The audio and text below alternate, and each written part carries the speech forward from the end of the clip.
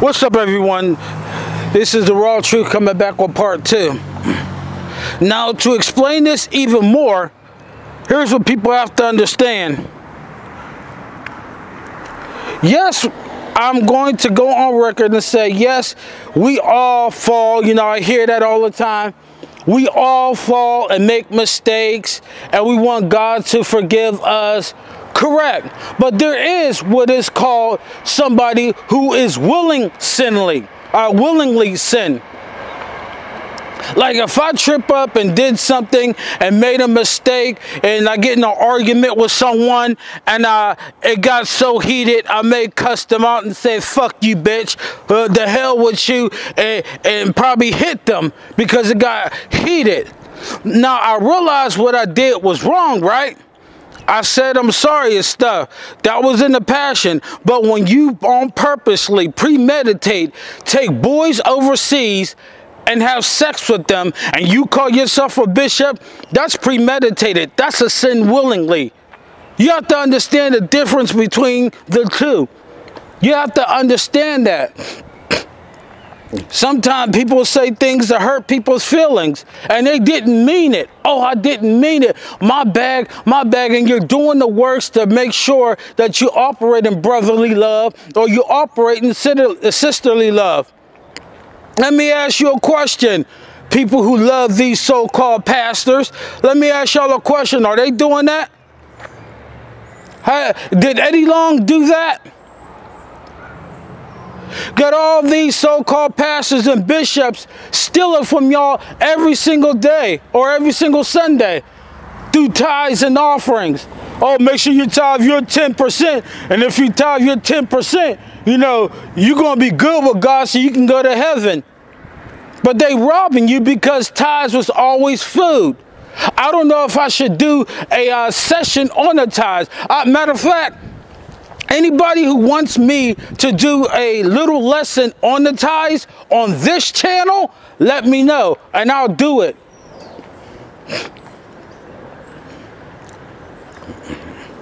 Eddie Long is still, you know, when he's still having his people tithe 10% of their income. So how can he repent when he's still robbing y'all? He hasn't came clean about his sin in this situation. He hasn't came clean. As far as that, a lot of people know, you know, when you pay out a huge settlement and stuff, and the settlement that he paid with those boys came with the gag order. See, folks don't know this. Came with the gag order, and the gag order is that they cannot explain the details of the case. So he bought that settlement, was buying the silence of those boys.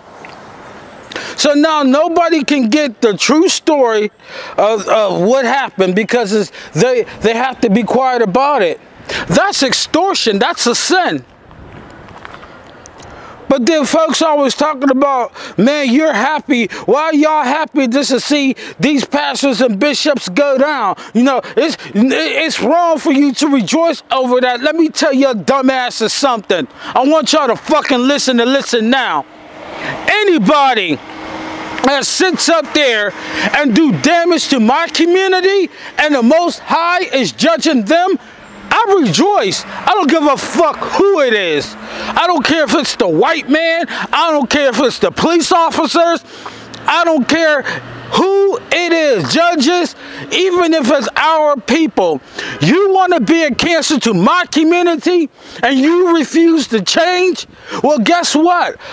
I rejoice. Why? Because we all rejoice when our enemy is getting dealt with. It's no different than whenever you're in the courtroom. Let's go back. Go back to the courtroom. That guy murdered somebody that you love or somebody in your family. And the jury came back. Have the jury reached agreement? Or reached the verdict, excuse me. We, the jury, find this defendant, so-and-so, guilty of first-degree murder, guilty of extortion. Guilty. And when you're hearing that word guilty being shot out, guilty from the jury, people get what? They get relieved. They get joy. Why are they getting joy? Because their murderer is going to have to answer for his or her crimes. And then what do the judge do? The judge would do something as to what? Recommend the appropriate sentence that's suitable to the crime. So what are you going to hear? Well, because you murdered these two people, you are a coward. You are a punk. You sat up there and did this. You sat up there and do that. You are no good to the community.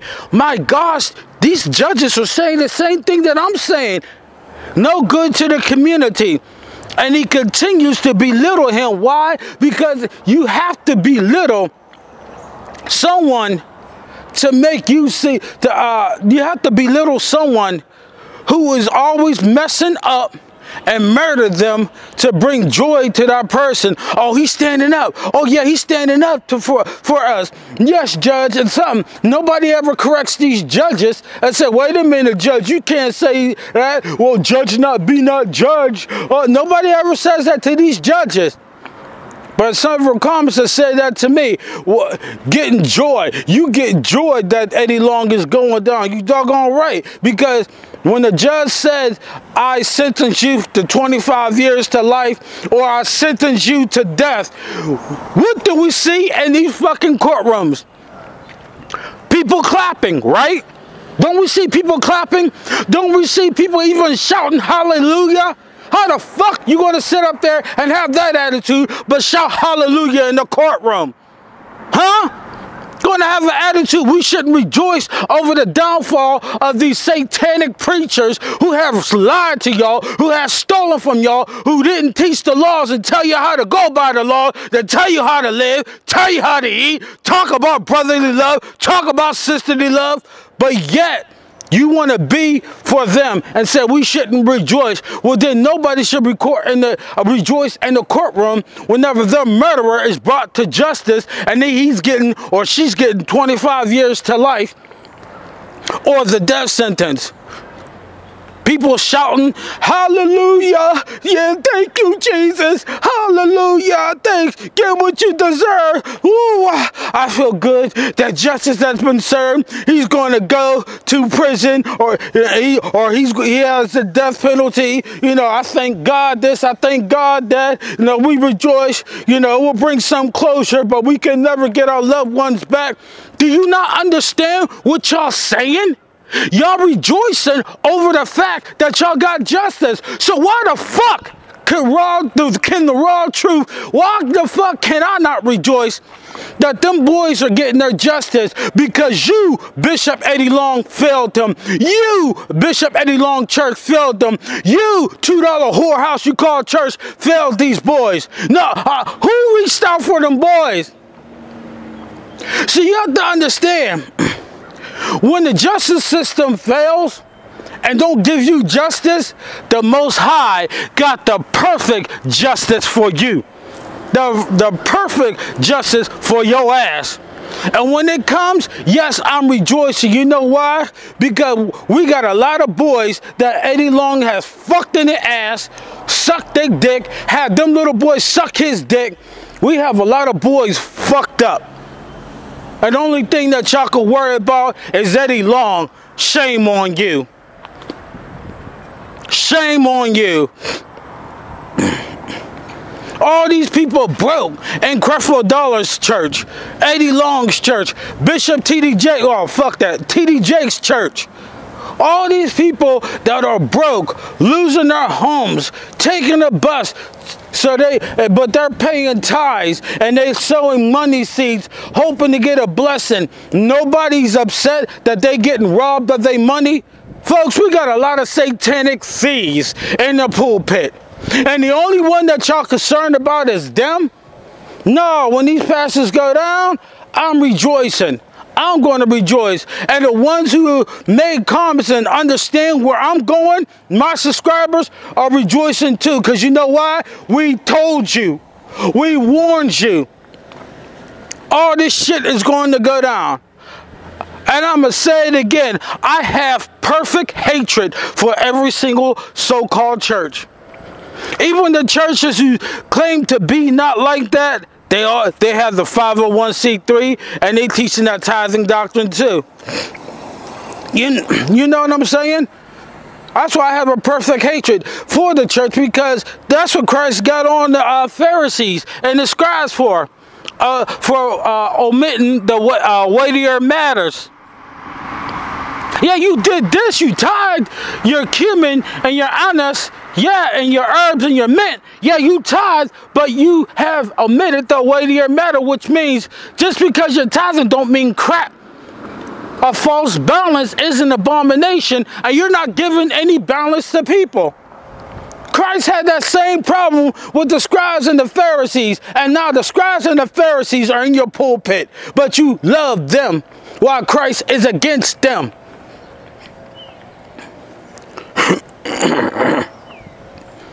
You people gotta wake up. A lot of my subscribers has already woken up. And I'm glad to see some black women, you know, looking at it. And it stunned me that, you know, some black women are speaking up against Eddie Long. They are speaking up. Some black women are. And my hat's off to you black women. I just need you black women to get in the word and learn how to educate these black girls growing up in the street, because a lot of times we have poor excuse of black women who call themselves mothers, who have ruined our houses. Majority of our homes in our community are nothing but Guantanamo Bays. And we need you black women to stand up. We need you black women to tell these black little girls to stop leaving the house with spandex on and dress in modest apparel. My generation failed. No, I can't say my generation failed. The generation before me failed. We have to see their failures, and we have to work very hard to make sure we don't be just like the old school, because the old school ain't nothing but old fools. They have nasty, bad attitudes, and it's these old school women who sitting up there in these $2 whorehouses they call church, sitting up there and force us to go to that same church to get falsely indoctrinated to effeminate us. Folks, this is a bigger picture here. That's why they can't talk about God and Christ the way God and Christ is talked about. Because when you study God and you study Christ very, very much, God is severely patriotic. God is severely patriotic, and so is Christ. Christ always dealt with the men, and he hardly dealt with women. He hardly dealt with women. You can only name maybe 5 or 6 women that Christ ever dealt with. Where are those 5 or 6 women right now? That's who I'm looking for. Well, why you talk about black women a lot? I talk about black women because it's love. Shoot, what, you want a rapper to talk about you? Hey, they talk about you all the time. But I'll talk about you because I want you black women to change. You change and come back and start doing what you need to do. And start accepting good men. We can build a community on that, one family at a time. And before you know it, the good seed will start to wipe out the bad seeds. The problem in our community is we got a lot of bad seeds, and these bad seeds are supporting the Eddie Longs and Bishop T.D. Jakes. Can't you see the fucking connection? So yes, I rejoice what's going down with Eddie Long. He lied on God, and that's one thing too, which you have to understand. A major point. You should be mad at Eddie Long. I mean, you should be mad there. What you should do is be mad with Eddie Long and T.D. Jakes disrespecting your God in Christ. I believe that that's what you should be mad at, what you should be angry at. You should be angry at that. And if you're not angry at that, then that makes you a poor excuse and no good and not fit to be in my community. As a matter of fact, if you're in any mega church and you support that so-called pastor, get the fuck out of our community and don't even comment on any issues of our community, because regardless of whether you like it or not, you are part of it. You are part of the problem, which means you're not of the solution.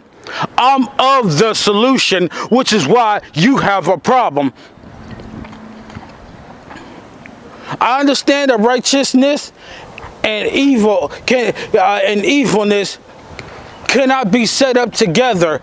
Can't have a government of righteousness and evilness, because this land and this system is run by wicked people. But the only way is to touch everyone and teach them and edify them how to be righteous. That way, while we walk, and we can make sure that we're supporting each other to counterattack the wickedness and evil that's in our community.